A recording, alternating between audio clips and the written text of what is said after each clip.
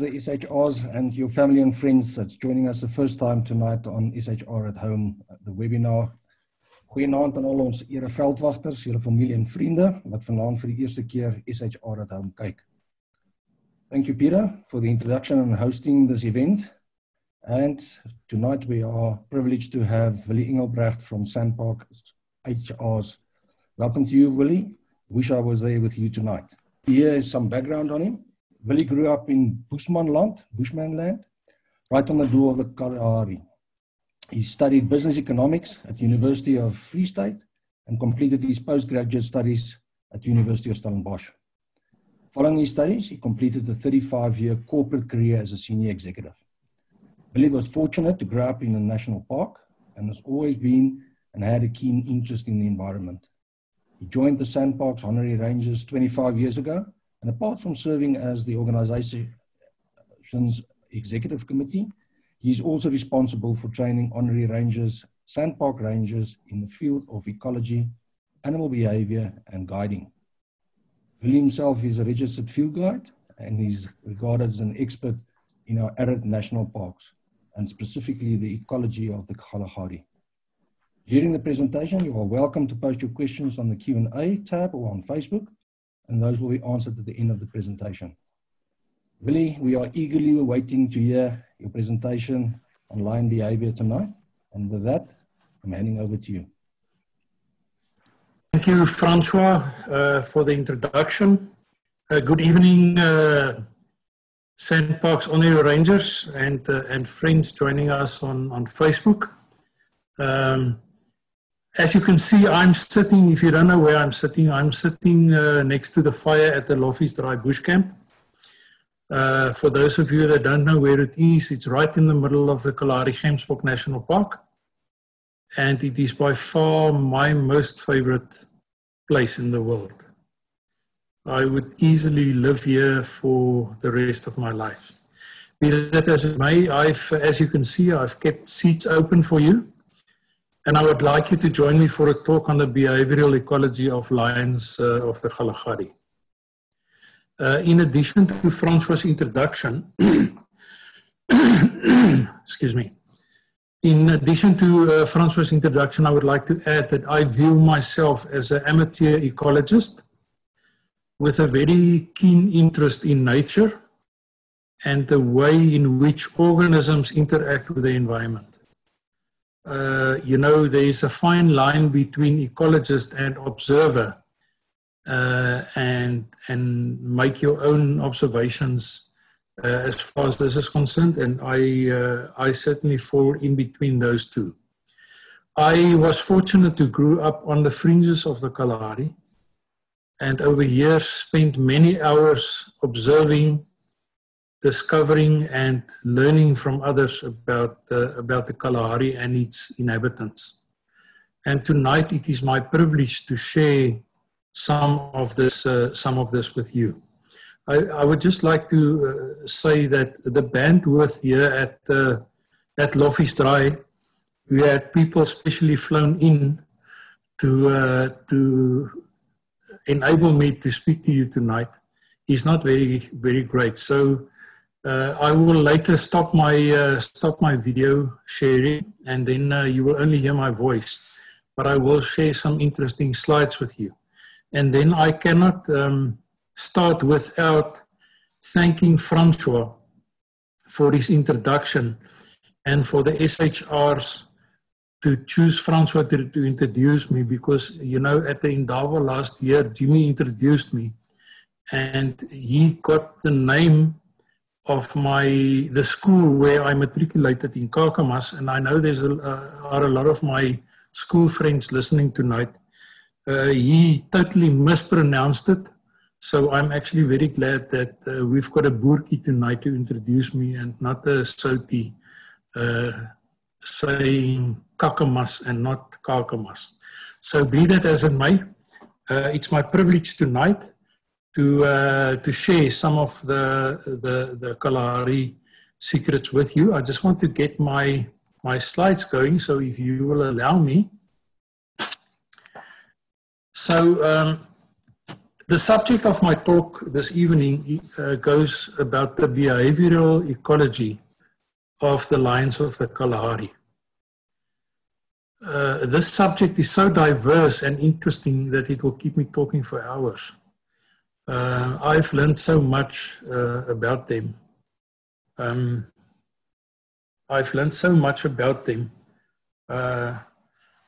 Over the years, and tonight I only have 50 minutes to share it with you. So I'll do my utmost to share in this limited time some of the most interesting facts about these wonderful creatures with you. Let me start off by answering a question I'm often faced with, and that is if the lions of the Kalahari are of the same subspecies as lions found elsewhere in Africa. And the answer is quite frankly to be found in my next slide.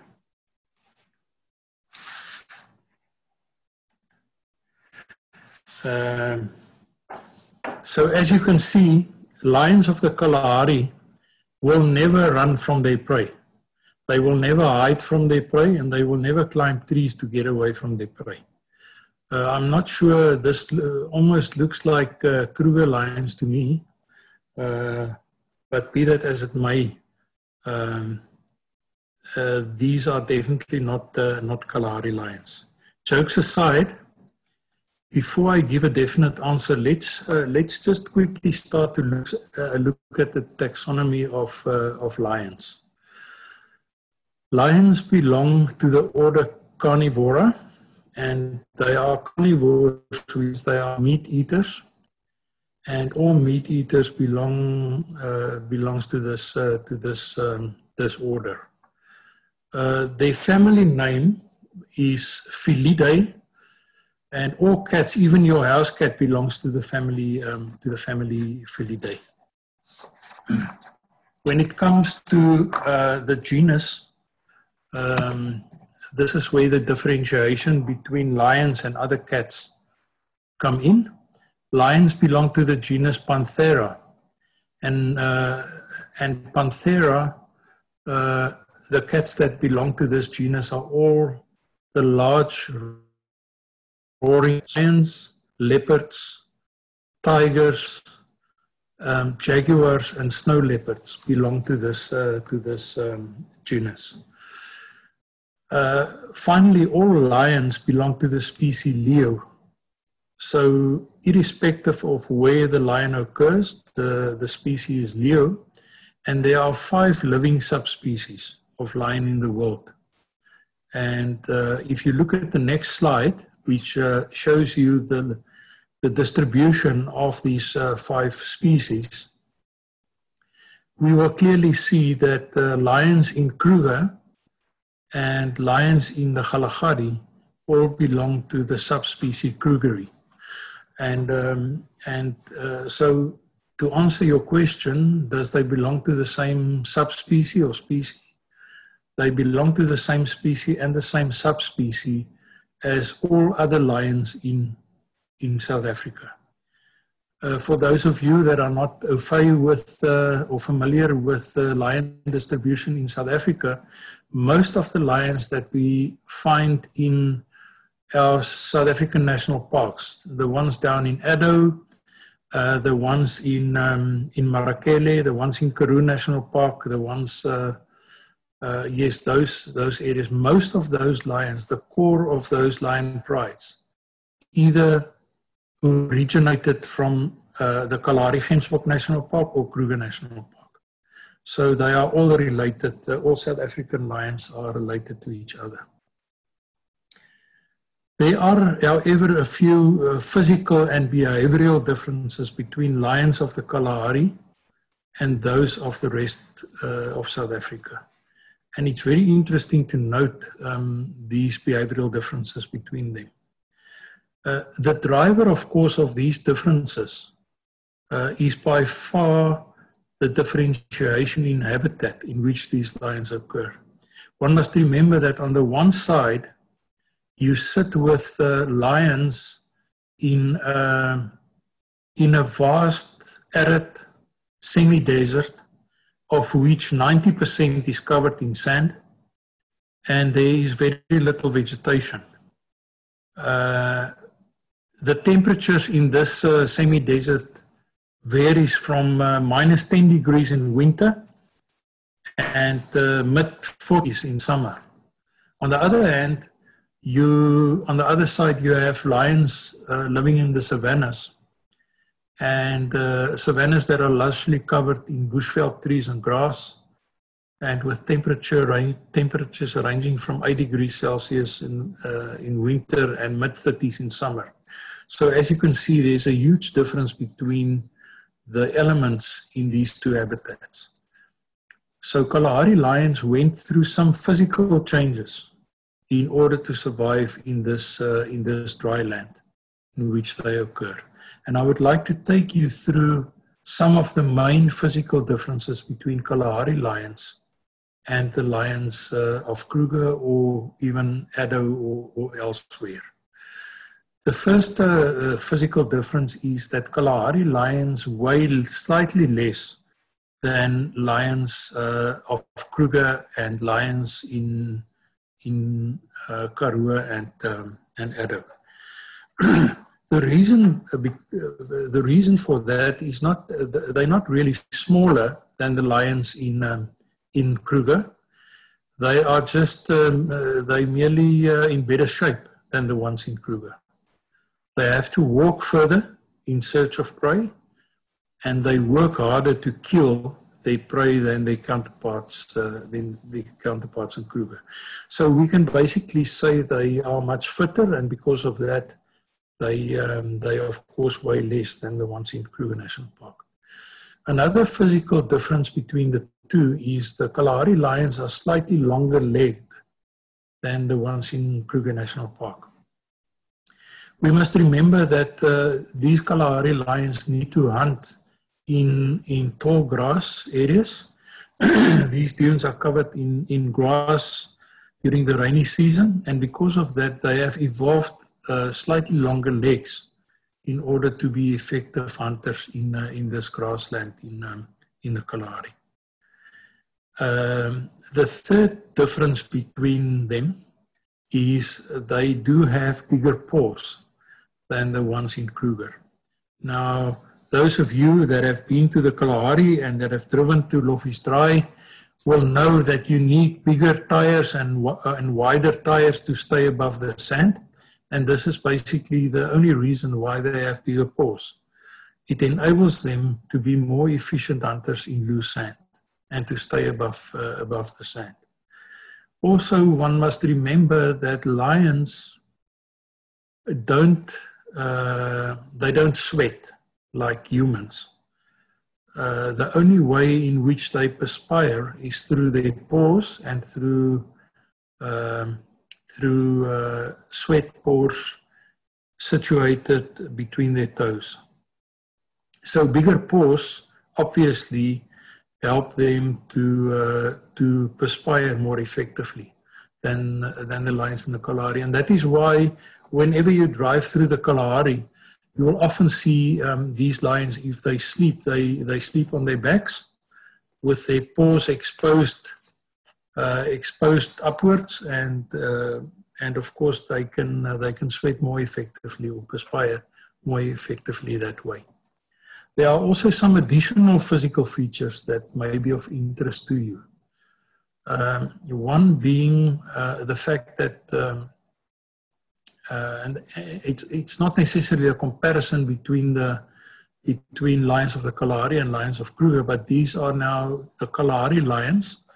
The males are obviously much bigger than the females. The average weight of a Kalahari lion male is about 190 kilograms. So those of you that think you can take a male on, I will think twice. I mean, apart from the fact that it's much stronger than you, it weighs about twice your weight. And then the females weigh an average of 130 kilograms. Also, the height is slightly different.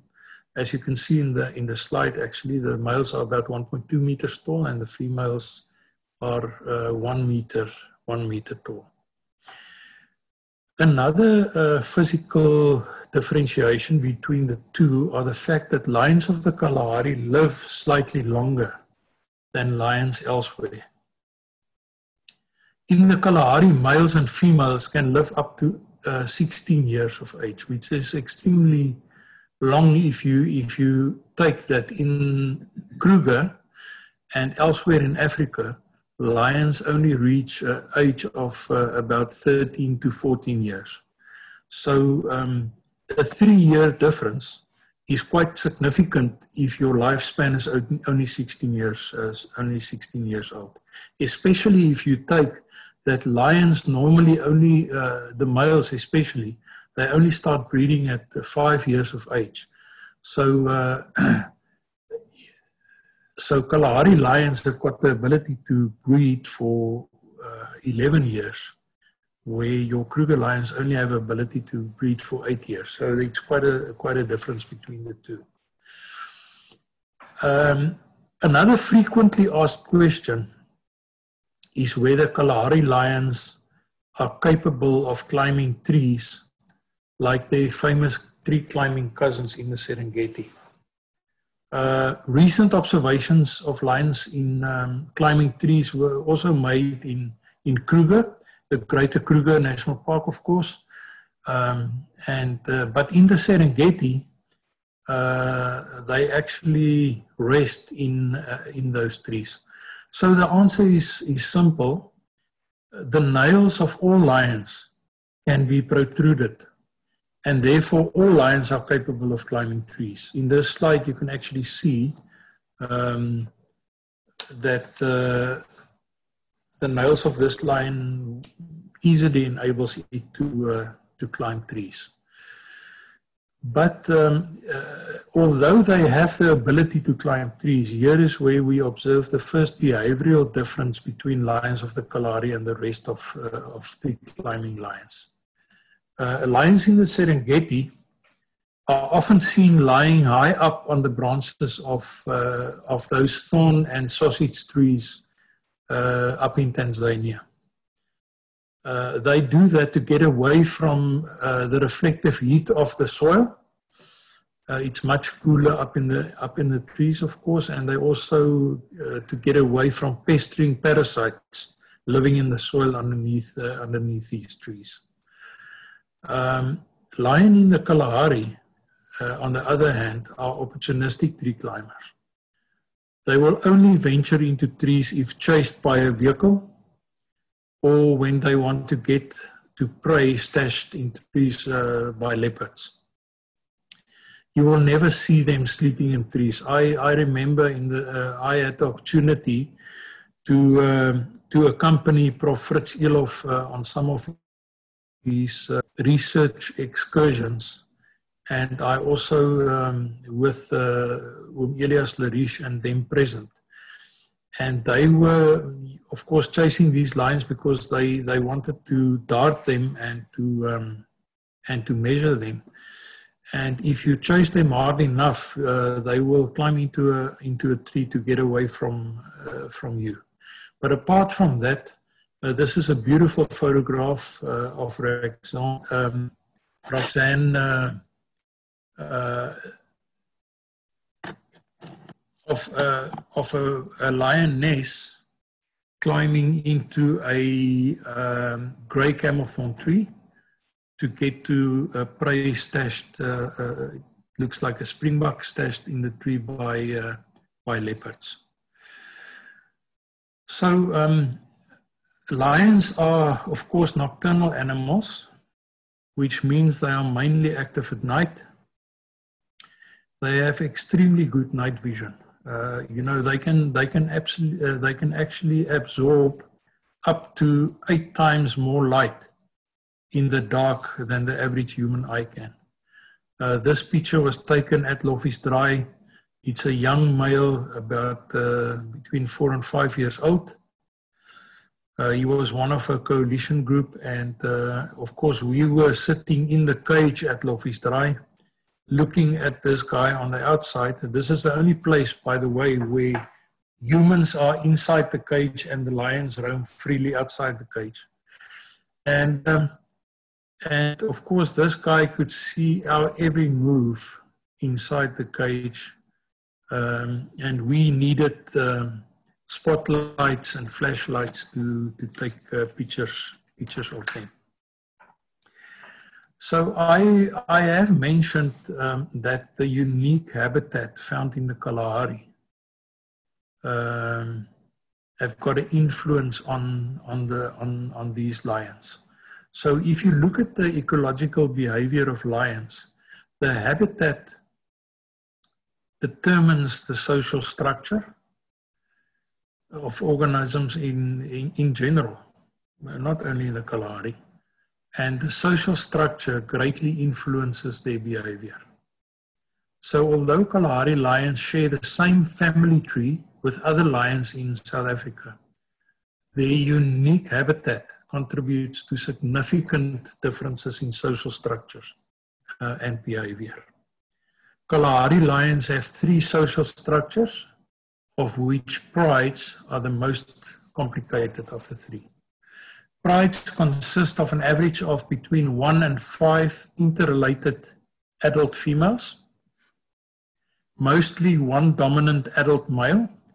It is very seldom that you will find 2 males in the same pride, and you will only find that, well, when I say dominant males or breeding males, let me rather put it that way, and you will only find that where in large prides, prides of more than 10, 12 adult females in them. And you do get prides that are that big in the Kalahari.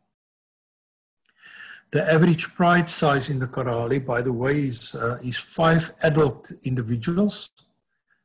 And that is basically the one social structure. The next social group that you get in the Kalahari are that of coalition groups, consisting of either 2 or 3 young males between the ages of 3 and 5 years old.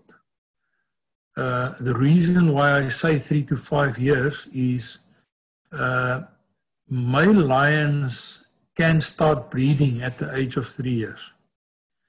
So they will get kicked out of the pride when they turn 3, in order not to, because dominant male obviously view them as a threat, and he will kick them out and they will wander, and they will either be brothers or cousins from the same pride, or they will link up with another loner to form these coalition groups. They will remain nomadic until the age of about 5 years old, where they will try to take over a pride. The final social grouping are those of single nomads. Single nomads are, it can either be older males that were kicked out by a pride. It can also be young males looking for a coalition partner, or females that left the pride wanting to form their own pride. These single nomads do not stay single for long, as it's very difficult to survive in the Kalahari on your own. This harsh habitat, it's difficult to hunt on your own. It's difficult to survive on your own. And we will later come to it where hyenas are internal enemies of lions in the Kalahari as well, spotted hyenas. And if they are on their own, they can easily be conquered by a pack of hyenas. So let's quickly look at the pride dynamics of the Kalahari lion. In the Kalahari Gemsbok National Park, there are about 250 lions. That 250 lions is divided in 10 known prides. So we know of 10 prides in the Kalahari. There may be slightly more, but through rangers and research, 10 known prides were identified. And of course, the rest is made up of other social groups, the coalitions and the single nomads. In the Kruger, the Kalahari Transfrontier Park is home to about 480 lions in the Greater Transfrontier Park. River prides in the Gemsbok Park, the river prides are slightly bigger than the dune prides, and mainly because food are more readily available in the rivers. We must keep in mind that 90% of the Gemsbok Park is covered in dunes, and only 10% is covered in rivers and pans. So the river prides, like I said, is slightly bigger. In a dry season, the pride can break up into much smaller groups. They can even break up totally into nomad individuals in order to survive. As a matter of fact, in the Kalahari, all the members in the pride are very seldom together. It's in extreme circumstances where all the pride members will be together at any one stage. Females in a pride, females form the permanent core of a pride. So prides are formed by females. They stay in a pride, and they may stay on in a pride depending on the availability of food. As long as food is available, they will stay in that pride.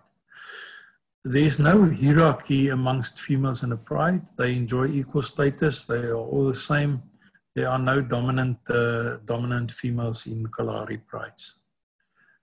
Young females may leave the pride when they become sexually mature, and that's normally at about between 3 and 4 years of age. And they may opt to form their own prides, and they may then leave a pride. The coalition males, on the other hand, they get kicked out of the pride, as I previously said, when they become sexually active. And that is when they turn about 3 years old. They will then form these coalitions to survive. It's almost a matter of strength in numbers. You can have a look at these two young coalition partners. They are about 5 years old, and they are now ready to take over a pride. And the one on the far side, on the left-hand side, is already, you can see he's lifting his tail, indicating that he wants to start marking territory, and hence the reason why he's lifting his tail. These coalition males, of course, they will also enjoy equal status in the coalition. They will show very little aggression towards each other. You will often see them playing together, rubbing each other, and they rub each other almost in a caressing way. They are big buddies and big friends. And they will live this nomadic life until they become sexually mature, which is about 5 years old. So these two that we see on the slide is definitely between 4 and 5 years of age. They will then try to get access to a pride either by challenging the existing dominant male or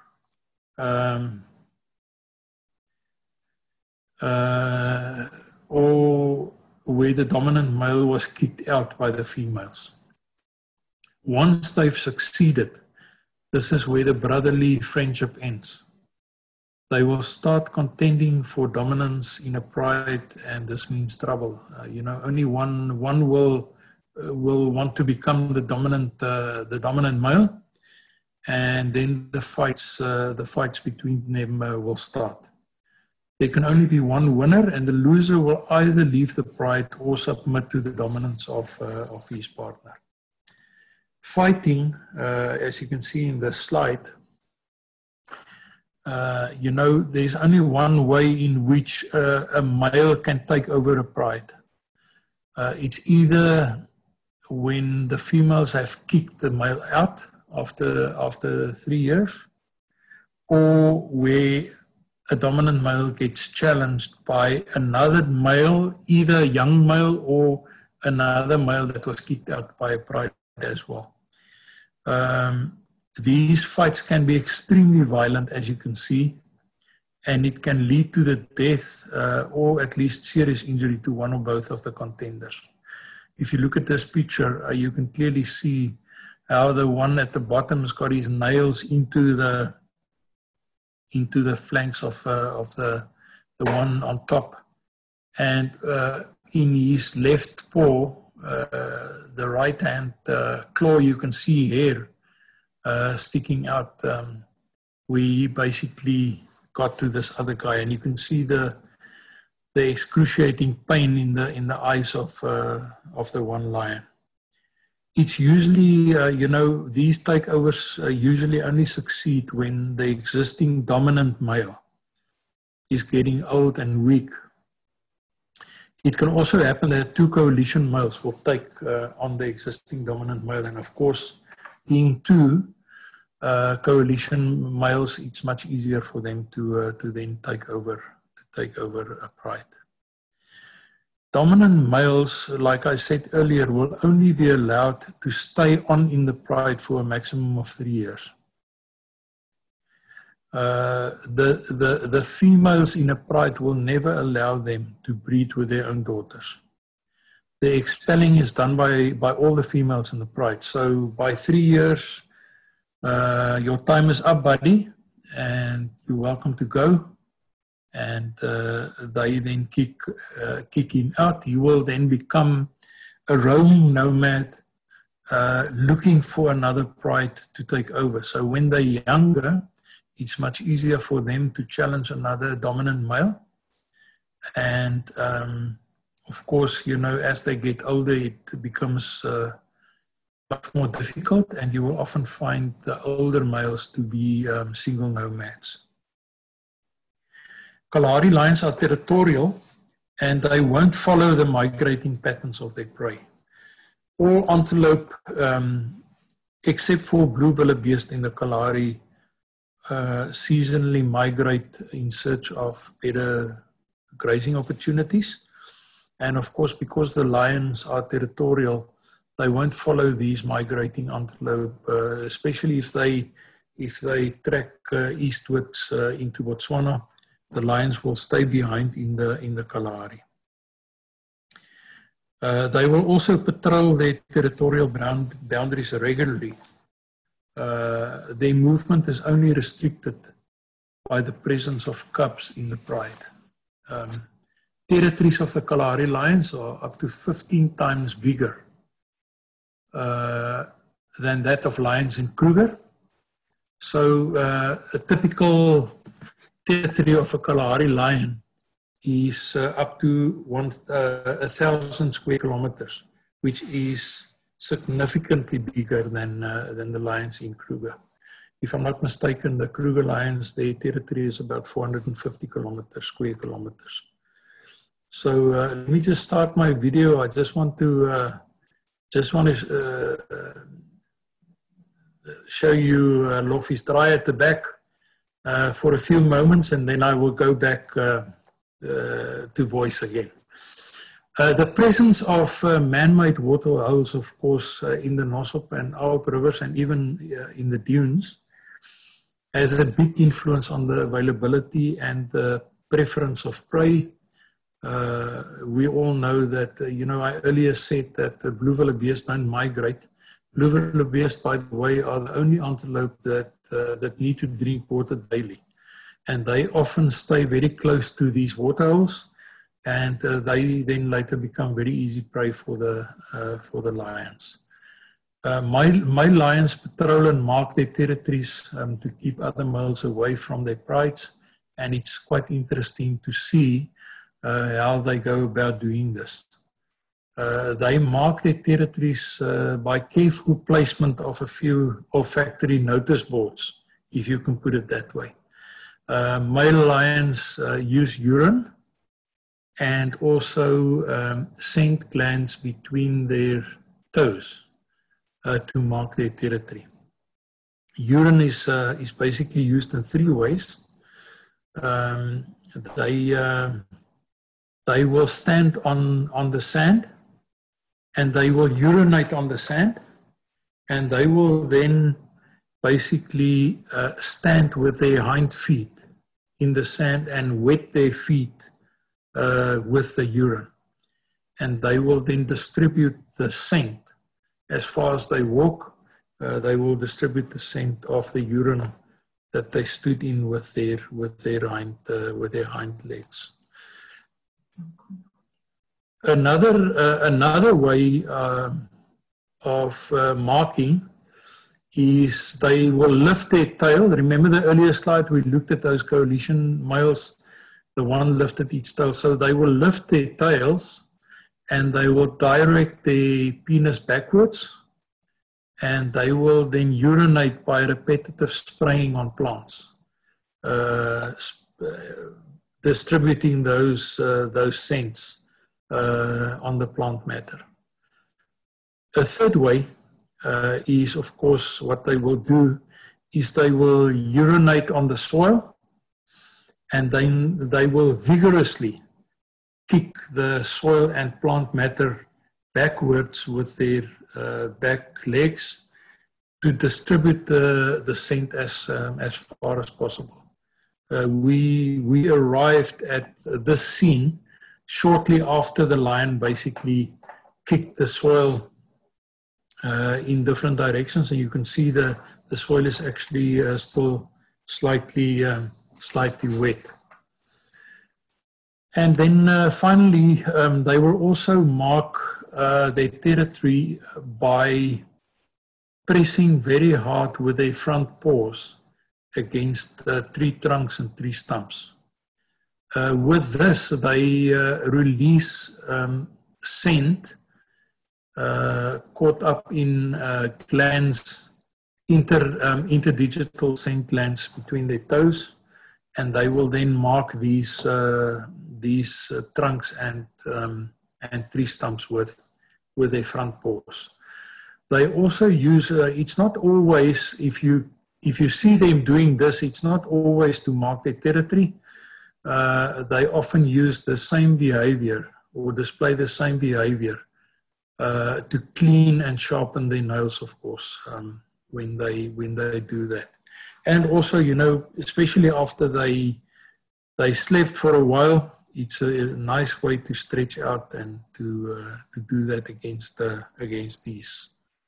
these tree trunks. Like we said earlier, male lions is sexually mature from age of about between 4 and 5 years of age. They become sexually mature at plus minus 30 months already, but they will seldom be sexually active before 4 to 5 years of age. And that is then normally when they are ready to take over a pride. Once again, you can have a look at this slide. This is a male lion of just younger than 5 years. You can see there are no fight marks on the body or on the face. So he had an easy ride. He was not involved in any fights. His trouble will start now. I mean, he is ready to take over a pride and to challenge a dominant male very soon. Another interesting thing about male lions of the Kalahari is that they can actually produce useful sperm for the full 16 years of their life.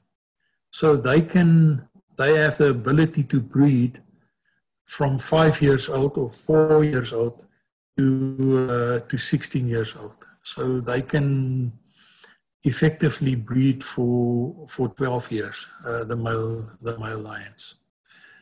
Females, on the other hand, they are sexually mature from plus minus 34 months. And most of them would have given birth by the time they are 4 years of age. You can see this is a young female. She's about to be able to breed. And females can breed until they are 15 years old. Although they do lose a bit of their reproductive abilities from age 11, they do have the ability to actually breed until they are 15 years old. I'm going to stop my video now. I think you've had a good look at the fire going. I want to start braaiing while I talk, so I'm going to stop the video and then we can carry on with the presentation. So our next slide. With the next slide, I would like to talk a little bit about a few breeding facts of Kalahari lion.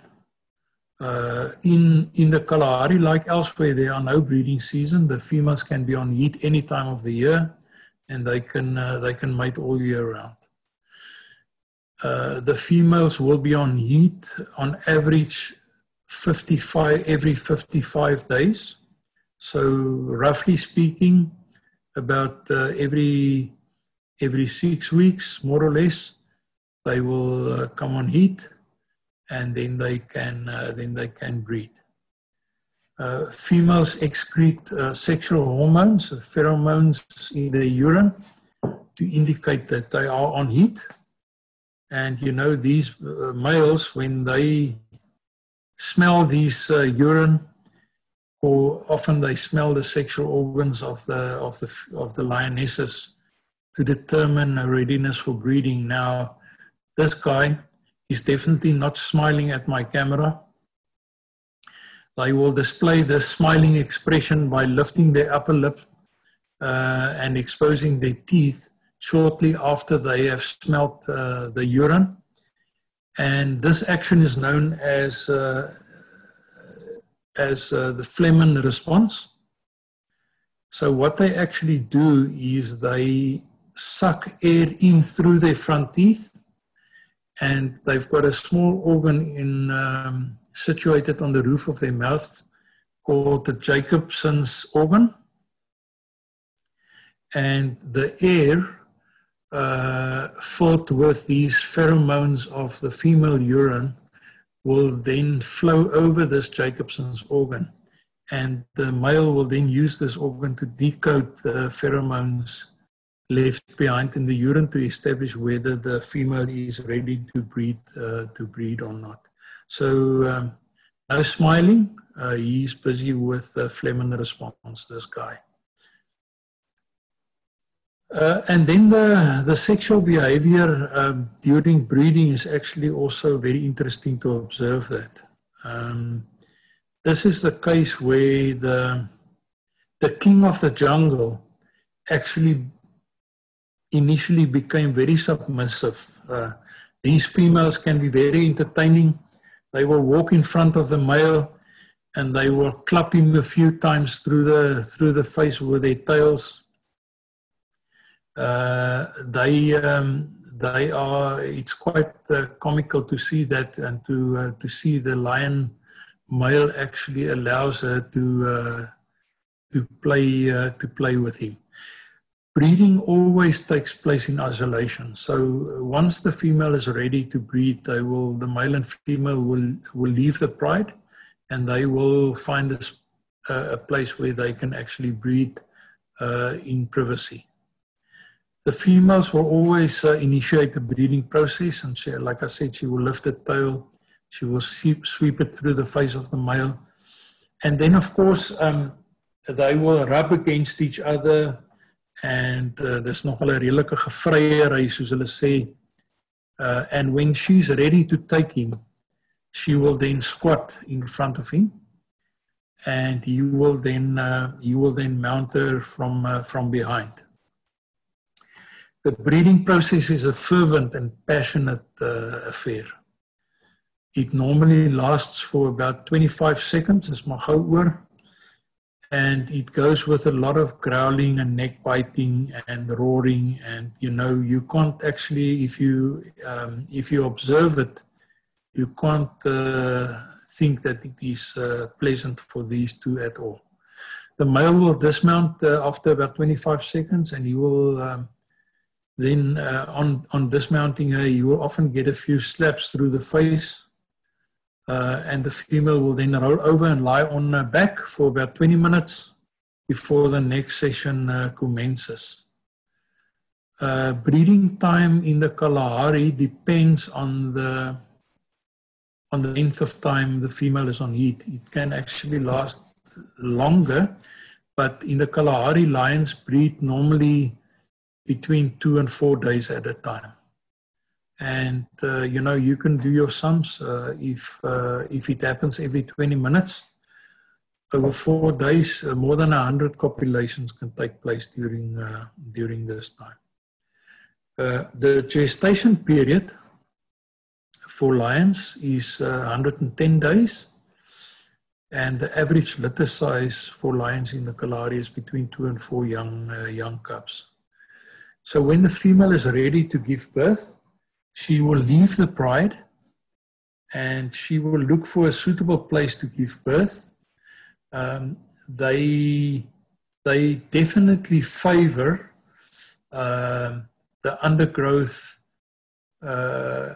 of low-growing branches of shepherd's trees against the dunes. So they will find a nice spot to stash their young and to hide them from other predators. And birth will take about 30 minutes. The lioness will, as the young ones emerge, she will basically lick them clean, and then these young cubs are all born with their eyes closed.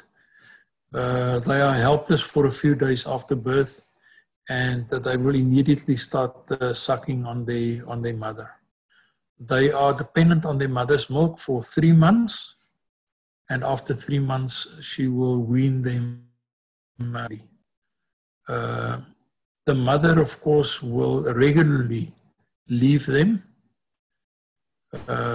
stashed under these trees because she needs to hunt, of course, to maintain milk production, and she may leave these cubs unattended for quite a number of days if food is scarce. She will not return to them until she has eaten. Her instinct is to produce milk and not to care for the young, because she, of course, realizes if she don't eat, she won't be able to feed them. She will also frequently move the young ones from hiding place to hiding place, because if they stay underneath one shepherd's tree or one other tree for too long, their scent will get well established in that area, and that may, of course, lure other predators to their den. So she will move them regularly from tree to tree and from dune to dune to prevent other predators to get to them.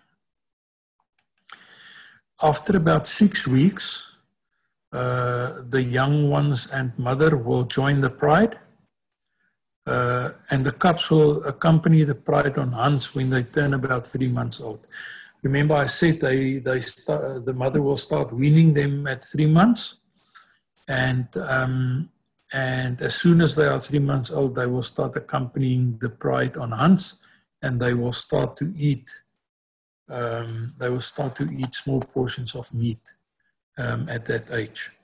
They won't participate in the hunt until they are about 2 years old. Only then will the pride allow them to start to participate in the hunt itself.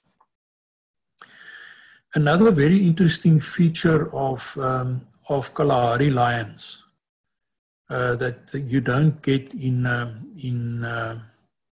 other parks is the high incidence of cub mortality. Cub mortality amongst Kalahari lions are the highest of any region in Africa. Only 3 out of 10 cubs will reach the age of 1 year. In Kruger, by the way, it's the average is about 5 out of 10. And then also, depending on food availability and other conditions, only 1 out of 10 cubs may reach the age of 18 months. So I think you will agree that is that significant figures and very high cub mortality that we experience in the Kalahari. There are, of course, a few reasons for this high cub mortality. And the 5 main reasons, pardon me, the 5 main reasons are basically, first of all, I already touched on this, and that is hunger. They die of hunger. The lionesses can leave the cubs on their own for up to 5 days at a time in search of food. And of course, you know, you can imagine there's no ways in which young cubs will survive for 5 days without their mother's milk. So they will simply starve. Another reason is, of course, infanticide. And this picture shows us what I mean. Infanticide you get where males kill the existing cubs in a pride when they take over the pride. Now, this is a very interesting behavior. In elsewhere, even in Kruger and especially in the north, you will find that lion males, when they take over a pride, will tolerate the young cubs of another male. And even though they are still very young, they will actually allow the cubs to survive. In the Kalahari, however,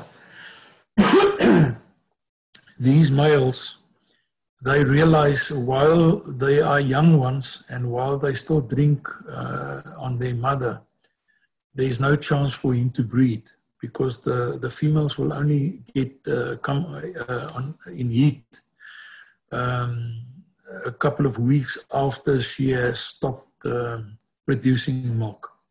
So while she is feeding her cubs, he cannot sow his seeds and start to build his own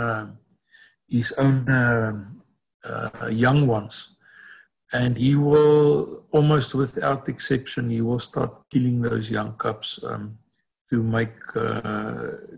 get the female to stop producing milk and to start breeding with her. Then another reason, cubs are often left on their own while their mother is out hunting, and they often fall prey to other predators, especially leopard and spotted hyena. They are always on the prowl for young lion cubs. And depending on the time of the year, the females often just don't produce enough milk to sustain the cubs. When prey is scarce or the available meat at a kill is so little that it can't sustain her milk production, then you know, she will remain with the cubs, and the cubs will suckle, but there will just be not enough milk for them to survive. And then lastly and finally, disease and parasites can kill these young ones. Rickets disease is a common disease in cubs. It is basically vitamin D deficiency, which attacks the bones and it softens the bones of these animals. It's terrible to see these cubs with rickets, and it can be fatal to the young cubs. Kalahari lions, of course, are opportunistic hunters. Like I said earlier, they would like to eat as much as they can without working too hard for it.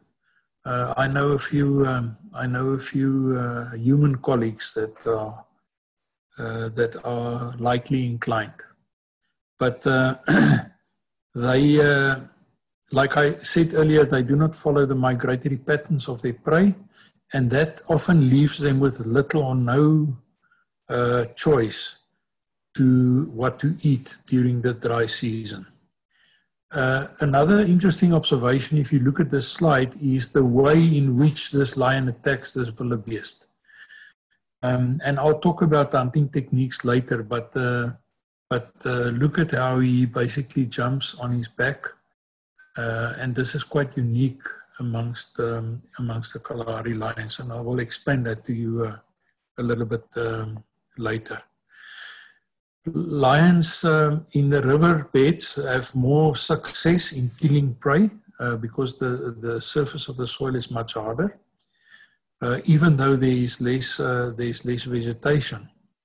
And the kill success rate of dune lions is a mere 45%. So it's much harder for them to hunt in the dunes.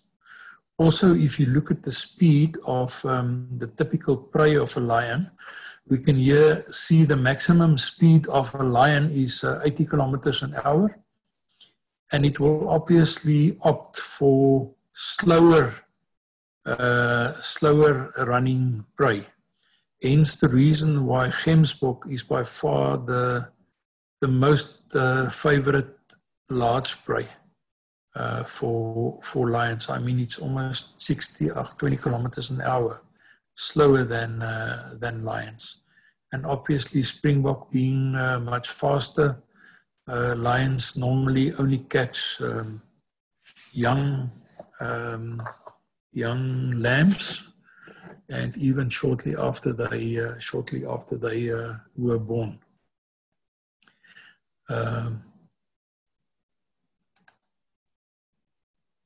During certain times of the year, when larger prey is scarce, Kalahari lion will hunt small prey.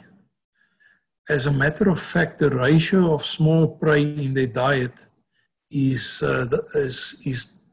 once again the highest of all lion in Africa. Small prey, and by small prey I mean, let's say, anything smaller than an adult springbok will form roughly about, I would say, 50% of their diet. In some cases, and depending on the time of the year, small prey like porcupines, and we will come to that just now, will form about 30% of a lion's diet in the dunes. Prof. Fritz Elof basically indicated that they can eat up to 29% of porcupines in their diet. Another significant difference between lions in the Kalahari, because they hunt small prey, is they have to kill more often. Kalahari lion on average, they make about 50 kills per annum. Versus in Kruger, the average kill rate is 15 per annum. So 50 versus 15. Lions are nocturnal animals.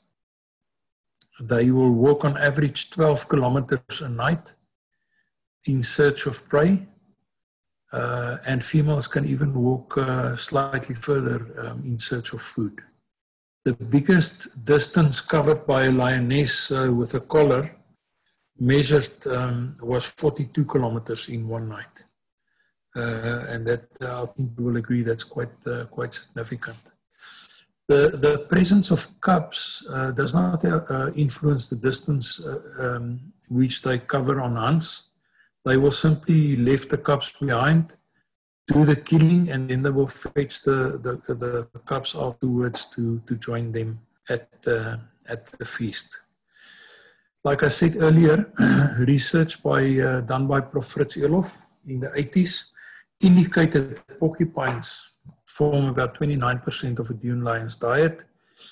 And not only are they readily available, a dune lion's success rate of killing porcupines is 85%. So it's quite high.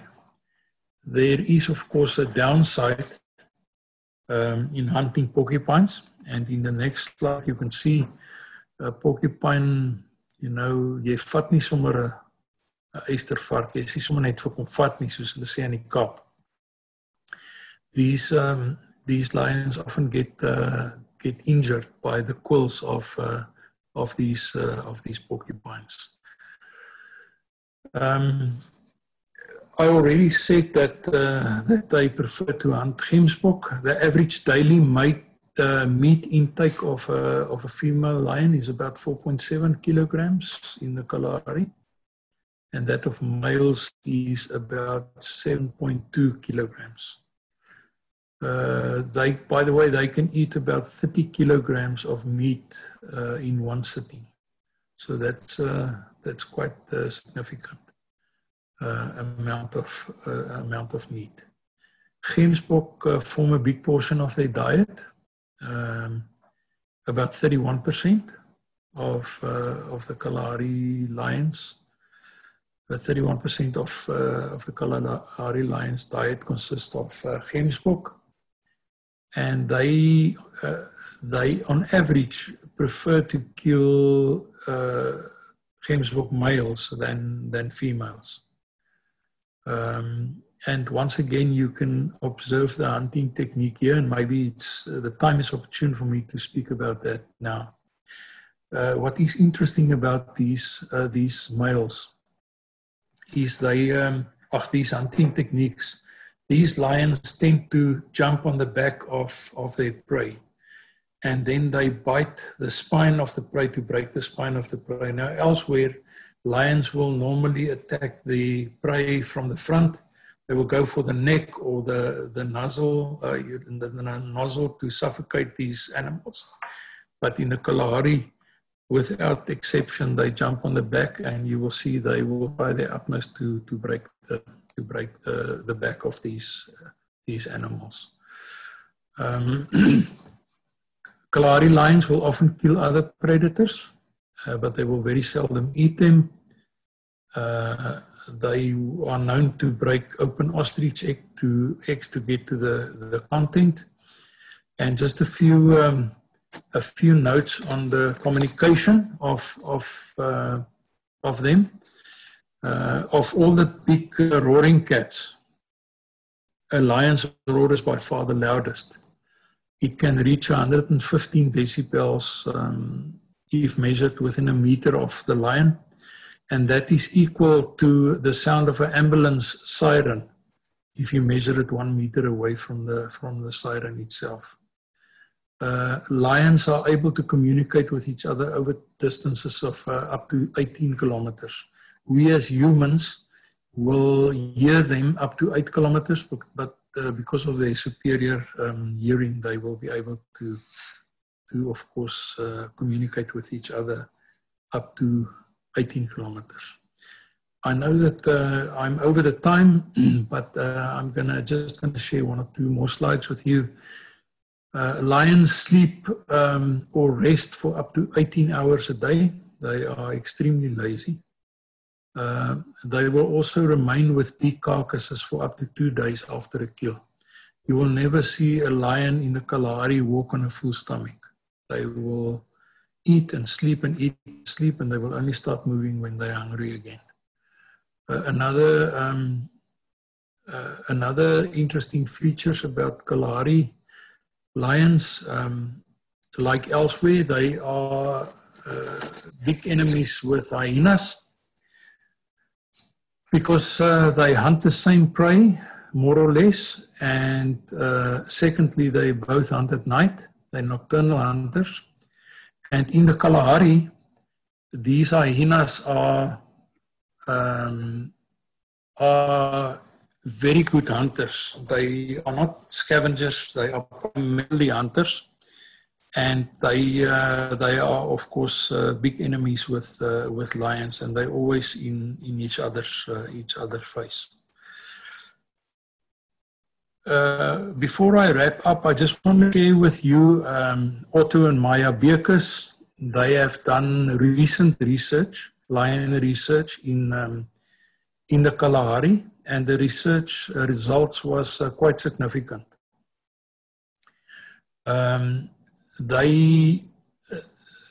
when I say significant, there are significant changes in the demographics of, first of all, a shift in preferred diet of these lions.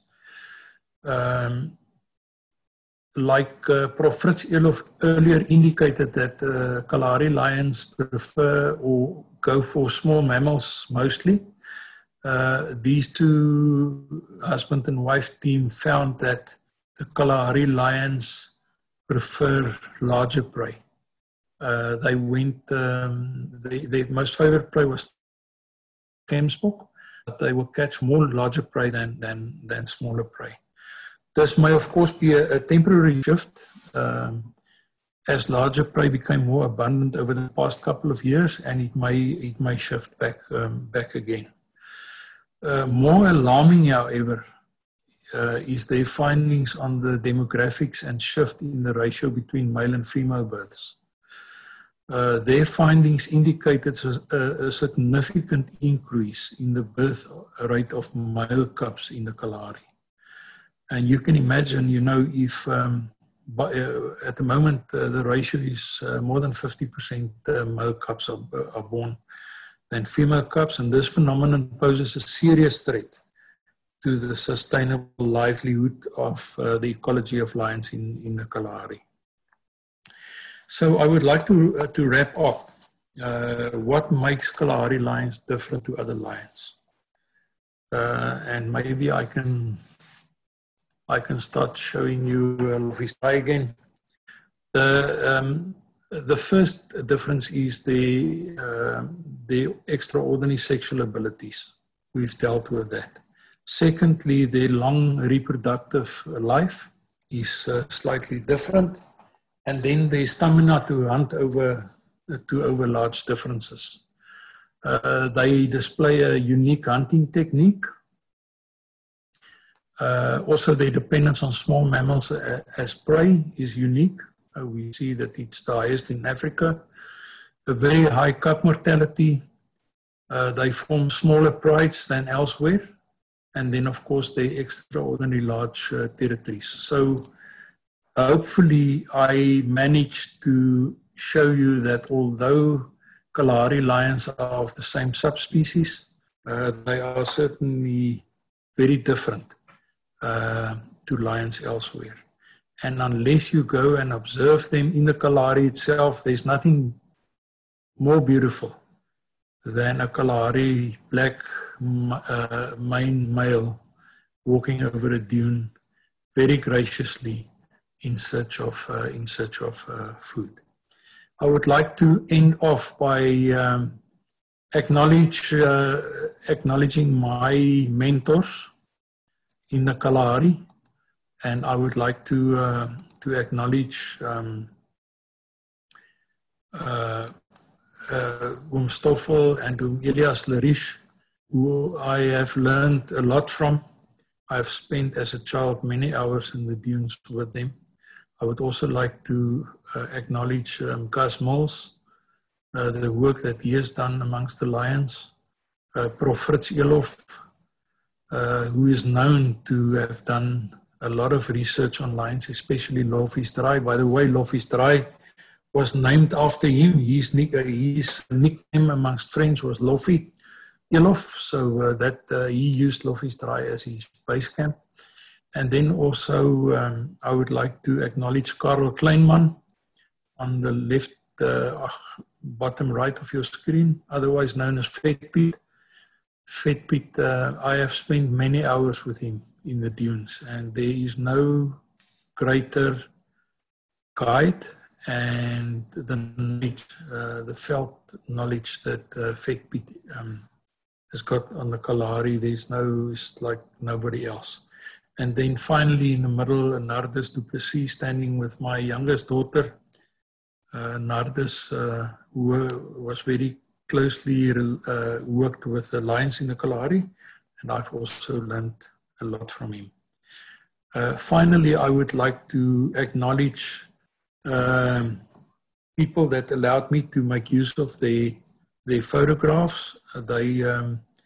supplemented my own photographs, and I would like to acknowledge Hannes Lochner, Roxanne Reed, Wilkinson's World, Leon Fouchier, Graham Dyer, Willie van Skalkwyk, and Johannes van die Kerk. And with that, like they say in Afrikaans, vlek, my story is uit.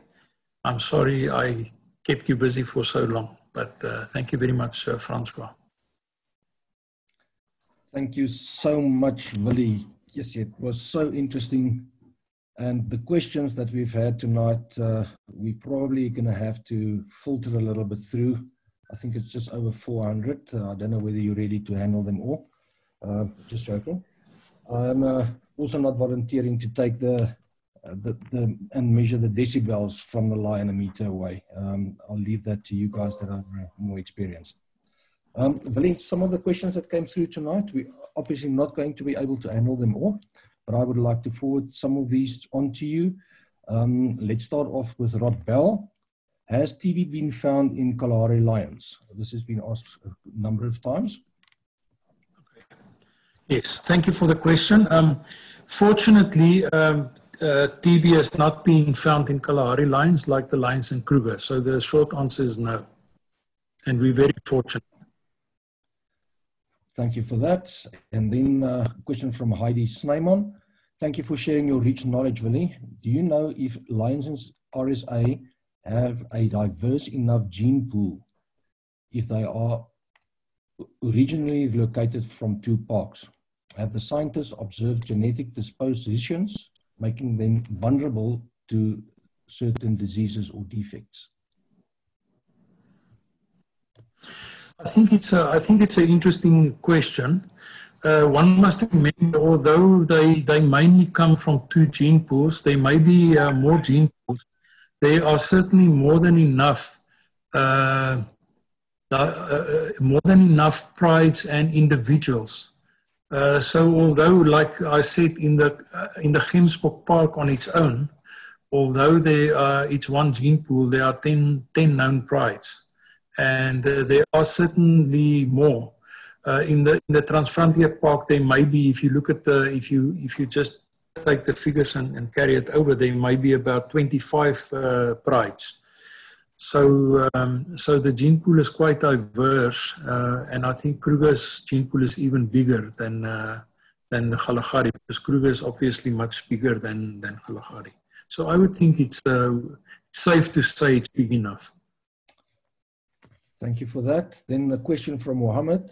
Do lions have specific physical characteristics that help them cope with the extreme Kalahari temperatures in winter and in summer?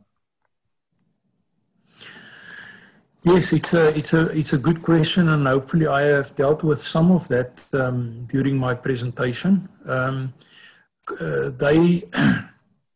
Of course, rivers are much cooler in winter than in summer, than the dunes.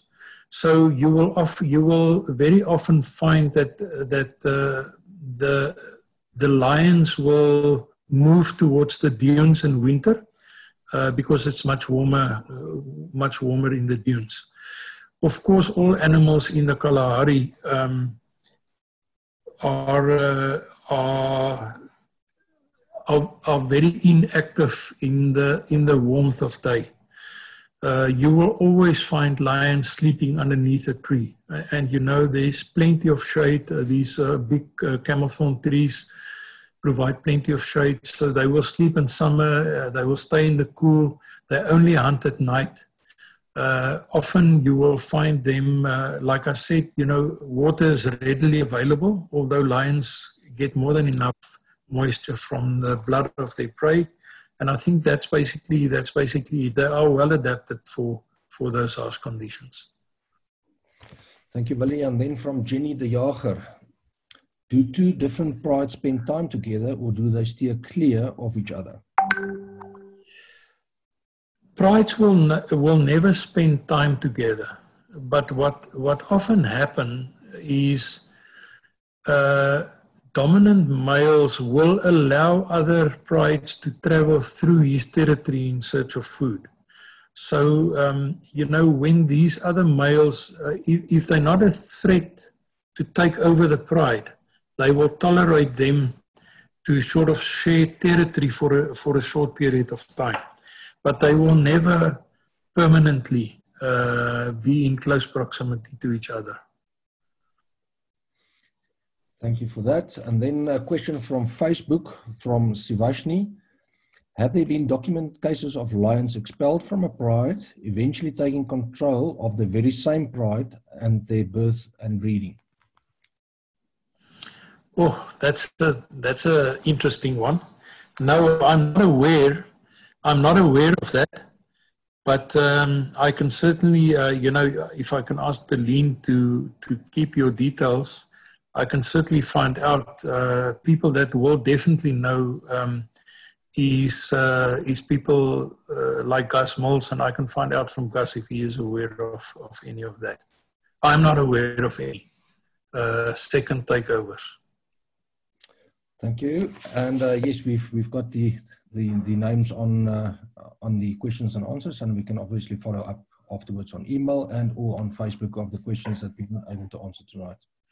A question from James Breed. Is it true that the mane of the Kalahari lion, the male lion, is darker than that of the Kruger lions? I would say, based on my own observations, that yes, it is slightly darker. And of course, the mane gets darker the older the lion gets.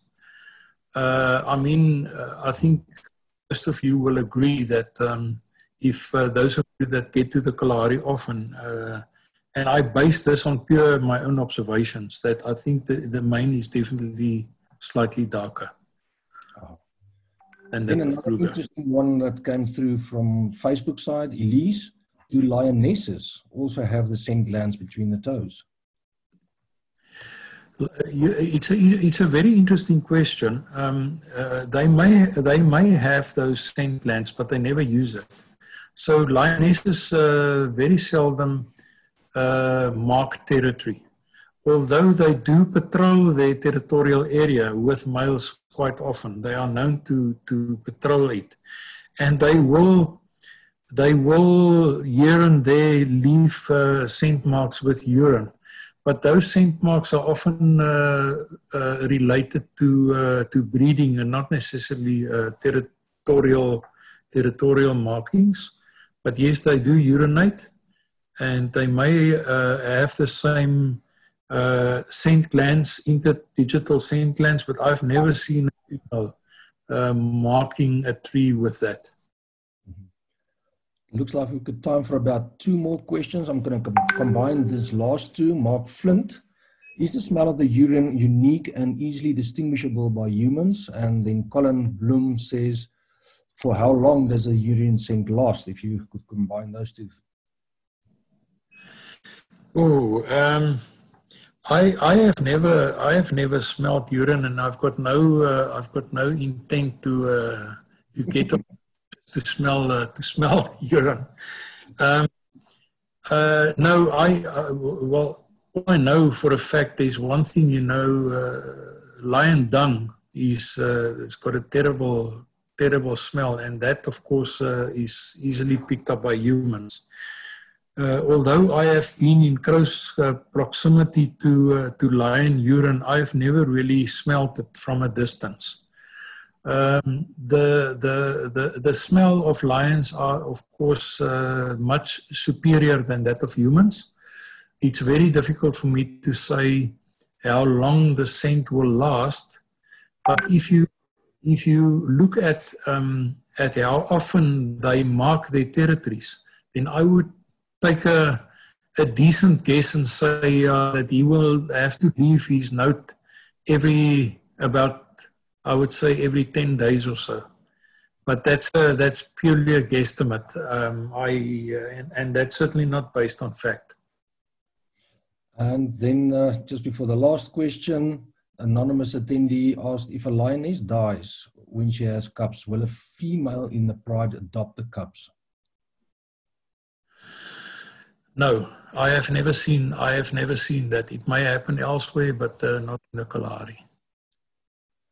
Willie, and then our last question for tonight comes from Renee Jonker. She says, just want to know from Willie, the lions at Loffies, do they only drink Kalahari water or do they prefer something stronger? And with that one, I'm going to end up on our questions for tonight.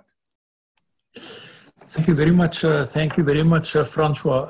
You know that that depends on whether she means this lion sitting here or the real lions. You know, I was very tempted to start my presentation. Our esteemed chairperson, Paul that started his first webinar by welcoming everybody with a glass of cup of coffee in his hands. Tonight, as you can see, it's very cold here at Loffies Draai. And you know, unfortunately, a cup of coffee wouldn't warm me up enough for this presentation. Jy het ietsie meer nodig. Jy weet, dis amper soos hierdie low GI brood tipe van ding. Koffie hou net so hy maak jou net warm so vir 'n halfuur. Ietsie meer substansieel nodig om jou langer warm te hou. But no, you know, we can have a long chat about the quality of water in the Kalahari. It's amazing. Your Loffies Draai water is so salty that I mean, when we camp there, you actually have to wash your glasses in separate fresh water. Otherwise, it's packed with these salts. And yet the lions drink water at these salty things. So it seems to me that generally speaking, lions don't mind the mineral content in water in the Kalahari. They show no preference for water quality. Thank you. Thanks, Willie, once again. And I would like to ask you somewhere in the future if we could ask you to come back and share some more of your Kalahari ecology with us. It sounds like we can also talk about water, and that could also take us some time. We will answer some of the questions that we haven't answered tonight, either on Facebook or on email, for those of you that we've got the email addresses of. And then thank you for all our viewers, our friends and family that joined us tonight. And enjoy, be safe, and we'll see you around again. Good night. Goeienaand. Thank you very much.